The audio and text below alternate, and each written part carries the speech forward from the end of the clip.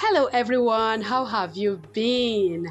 Good to have you back on our channel today on this tutorial. My name is Priska Oserale, the lead instructor at Gold Imperial Academy, where we empower individuals to become better garment makers through our trainings in pattern drafting and garment construction. We'll be taking a look at how to create the handkerchief flare. I have one already done right here beside me, but I'm going to also teach you how to create yours. I'm going to be using this fabric right here. Okay, so the first thing you need to do is you have to first of all determine your radius. Okay, we have the link on how to calculate your radius linked in the description box. Okay, once you are done calculating your radius, you also want to determine how long you want your flare to be. So for this, I'm going to be doing 9 inches. I have calculated my radius and I have 1.75. I have approximated that to 2 inches because I want to have some to pleat on the place where I'll be attaching this. By the way, I'm going to be attaching this to my sleeve. And one thing about this concept is that you can apply it anywhere on your garment once you understand how to go about it. So for this, I'm going to be applying it to my sleeve. Okay, so I have calculated my radius. Like I said, I'm going to be using 2 inches, and for this I'm going to make the length 9. So 9 plus 2 inches, that gives me 11. So you fold your fabric in 2 and then fold again. This is what I mean. So you fold in 2. I have folded this in 2. Okay, can you see? Okay, I folded this in 2. Then you measure out 11 inches and then fold again. So this is what I mean. Okay, you measure out 11 inches right here and then you fold again. So that gives you 4 folds.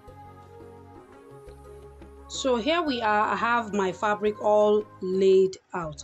Now you have to make sure that you have that same 11 inches all around, because you're not going to be cutting anything else apart from your radius.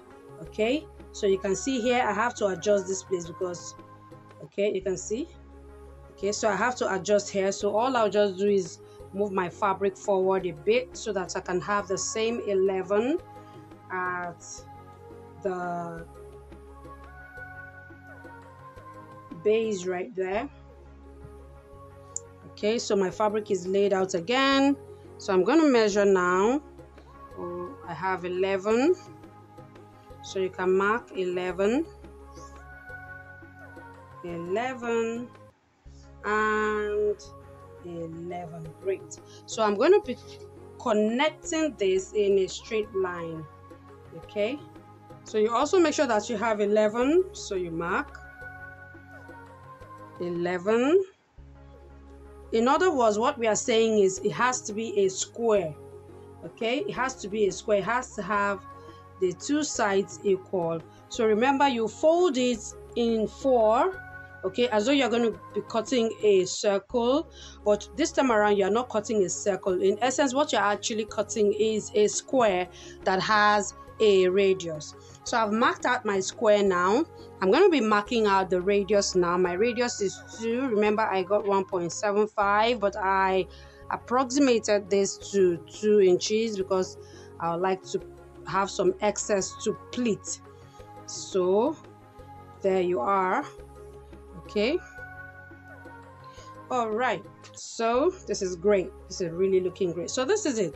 Very simple, very easy to create. So right now I'm going to go ahead and cut out my radius.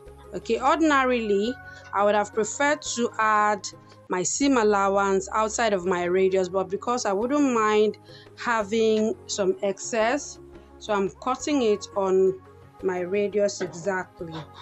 So next I'm going to be cutting out.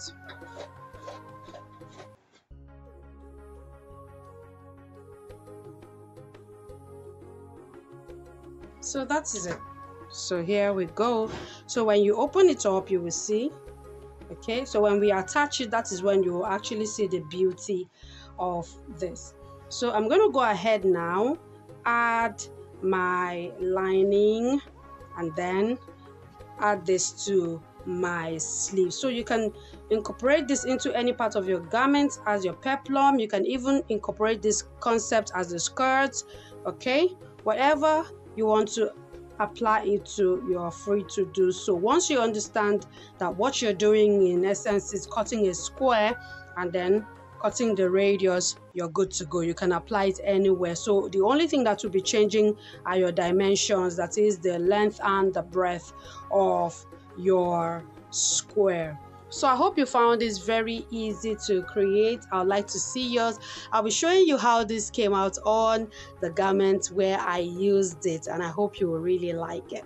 So till we come your way again next time, in case you would like to get in touch with us for any of our trainings, you can do so on the link that is also in the description box. You can join our community on Facebook, Gold Imperial Academy.